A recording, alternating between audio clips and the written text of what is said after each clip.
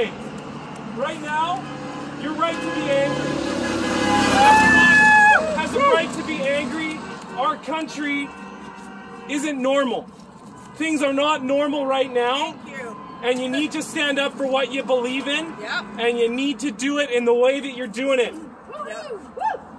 We've had 2 years where our lives have been upended, and many of you right now, myself included at certain times, are saying, what is happening to my country? I don't recognize Canada anymore. Yep. Now, some of you I have spoken to, and we've had really good debates on vaccines, the mandates, what the province is doing, what the federal government is doing here. But what you brought all you here today was the truckers' convoy, and what we're seeing with the truckers' convoy and what that represents. And I was in Ottawa 2 days ago, and I said to a reporter in Ottawa, and I'll say the same thing to my constituents, that these truckers went to Ottawa because they don't know what else to do. And we should be thankful that they're doing it, because they're doing it in a positive way to let people know that what Justin Trudeau and the Liberals are doing is not okay. So you guys have a great day. Always fight for your freedom. I've said to some of you as well that your Charter of Rights have come into question since some of these decisions by the government and the freedom of movement, especially under Section 6 of the Charter. That's legitimate, and I would encourage all of you. I listened to a very interesting podcast this week that a constituent sent to me between Jordan Peterson and the former Premier of Newfoundland and Labrador. That's the right thing to do, what the Premier is doing, the former Premier is doing. He's one of the founders of the Charter, and he's standing up for what he believes in, and he's using our courts in a legitimate way. So all I want to say to you today is I'm going back to Ottawa tomorrow, and I'm going to have the chance to speak on C8, one of the big COVID bills again. And what I'm going to say is that my constituents are angry. They want their lives back. Many of us have kids. My son said to me the other day, Dad, when's COVID going to end, and when are we going to get our lives back? Yes. Yes. And especially with Dr. Bonnie Henry said that we're treating it more like the common flu. Yeah. Everyone has the right to question, well, if the Dr. Bonnie Henry is saying it's an endemic now, what's the continuation, and what are we going to do? What are we doing? Why are some of these policies still being enforced? Now, I know that's at the provincial level, and I would encourage you to have those conversations with Pam Alexis or Bob Deeth or the MLAs in Abbotsford, wherever you're from. We have been sending emails, but we get nothing back. You do get back from me, but yeah. We want representation. We're counting on you. And I am going to be speaking on C8 in the next week or two. They're with us. I know they are. And I heard that this was going on today, and I just came back from soccer practice with my kids, and they're eating McDonald's in the car waiting for me. But I just wanted to say thank you for what you're doing in a peaceful and democratic way. Stand up for what you believe in. We need to get our lives back. I'm squarely focused on that. I will be communicating that in Parliament. So why you did send police to my home?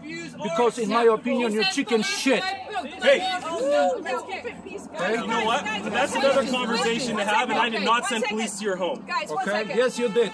No, I did not. He's here to help. I'm very much ashamed. He's in our side. We need him. We need to protect him so he can speak for us. Okay, let's do it in peace. Let's do it in peace. This is the time.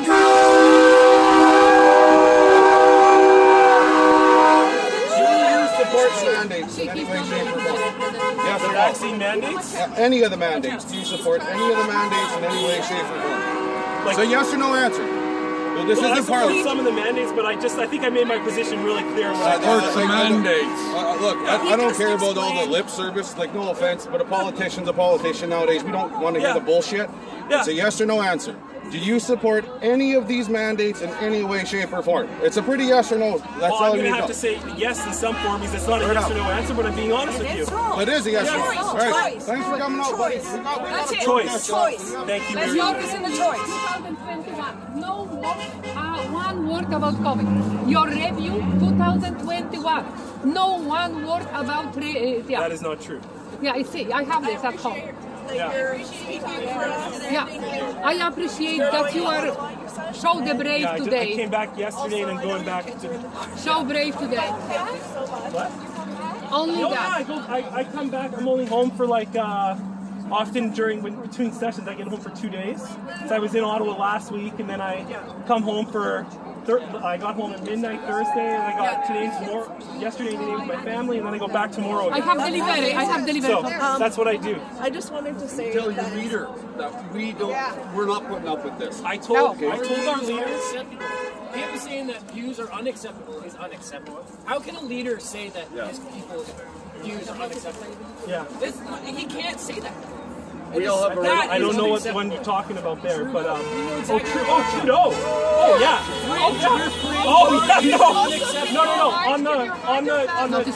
On the Trudeau one, when he talked about the people who choose not to be vaccinated, that was completely out of line. I said that fair and square in the... No. Trudeau passed a law inciting violence and hate on a minority groups. He's passed that law. This is what he's doing on national TV to us, inciting hate and violence on unvaxxed. We are a minority group in his eyes, and he is breaking his own personal law that he created. I don't know which law you're referring to.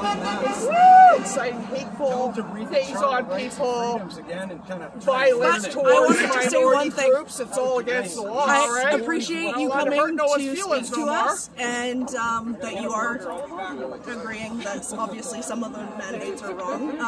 And I wanted to say I live here in Mission, and 2 of my children are special needs, and they can't attend swimming lessons because I'm not vaccinated. Did I speak to you on the phone about this? I don't know. I don't think so.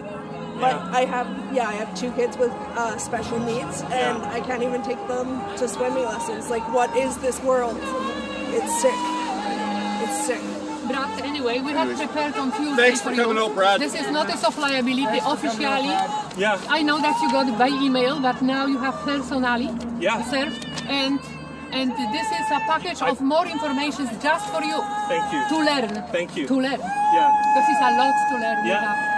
I promised you I would take it in person, and I just did. There you go. So I have so many, and I hope I will get a response from the lawyers I have access to on the notice of liability.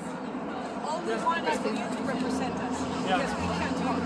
Right? They don't let us talk. We're playing by the game. We're playing it the way it's supposed to be played. You're not going to win without us. Yeah. I told you on the first meeting in October, you're not going to win without us. Okay. Recognizing us. Yeah. Do what you guys are doing.